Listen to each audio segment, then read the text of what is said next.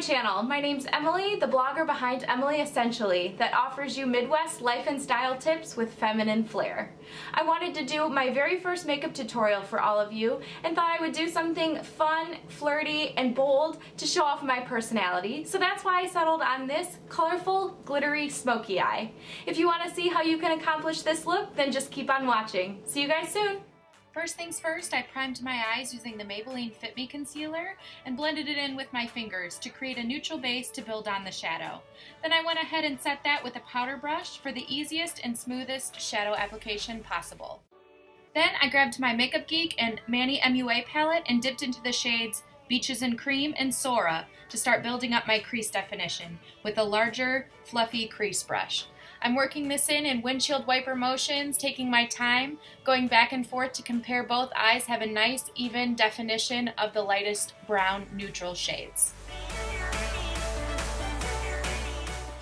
Next, going back into that same palette, I'm going to grab Sora and Frappe on a smaller, denser crease brush, and I'm working that in with the same windshield wiper and circular motions to get that nice and blended. This is going to further define the crease and give us a little bit more of a smokier, deep look.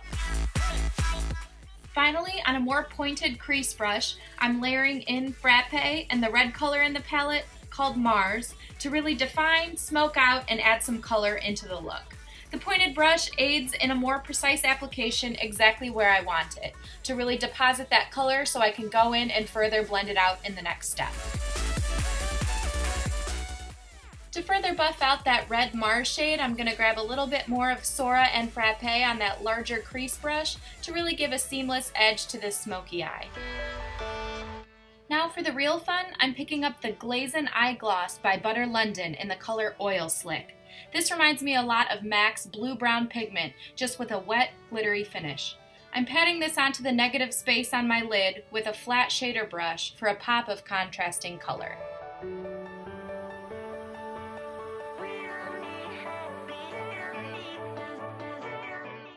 Once that's been applied to my liking, I grabbed my Urban Decay Heavy Metal Glitter Liner in the color Distortion, which reflects a whitish green, to add even more glitter to my lids on top of Oil Slick. I dabbed it lightly to ensure the color underneath still shows through. Next, I tightlined my upper inner eyelids with MAC's Black Eye Kohl in Smolder so that I had a nice dark waterline, and then I applied L'Oreal's voluminous Carbon Black Mascara on my natural lashes to prep for falsies. Next up, I prepped my false lashes using the Dark Tone Duo Eyelash Adhesive, and I placed a nice, even, thin coat across the entire lash band. This pair here is the Flutter and Shayla collaboration called Slayla Lashes.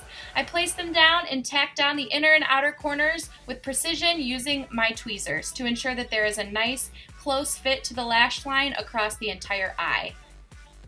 As you can see, one lash on, one lash off, it's a huge difference, isn't it? Obviously use the same lash application as you did for the first eye, and once both are on securely, take a look in the mirror to ensure they both look even at the same angle. Alright, looking good, both lashes on, now onto the face. Starting with primer, I grabbed my Nivea Men's Aftershave Balm in Sensitive to prime the skin for long-wearing foundation. The glycerin ingredient in it helps lock in your makeup for all-day wear, which is a huge plus. Once the primer felt tacky to the touch, I went in with the Urban Decay All Nighter Waterproof Longwear Liquid Foundation. I'm in the shade 3.25, which they classify on their site as light with a neutral undertone. I'm pouncing this in with my damp Real Technique sponge, and as you can see, this puppy really is full coverage, even with just one pump. Now for the under eyes, I use the Maybelline Master Conceal Camouflaging Concealer in the shade 10 Fair. I dot this under my eyes for dark circle coverage and blend it into the high points of my face to highlight and add back in some dimension. I'm using my Beauty Blender again to pounce this into the skin for the most flawless finish. To set all the work we did with the foundation and concealer, I used the Maybelline Fit Me Set and Smooth Pressed Powder in the color 110 Porcelain on a big powder brush. I pat this in under my eyes and on the rest of my face to ensure that my foundation and concealer stay locked in place all day long. Next up, it's time to warm up the face with the Physicians Formula Butter Bronzer. And oh my gosh, you guys, you have to smell this. It's just like vacation. I'm using this on the outer perimeter of the face to warm it up and get ready to contour. Now on to the real contouring. I picked up my Benefit Cheekathon palette and dipped into the cult classic Hoola Bronzer.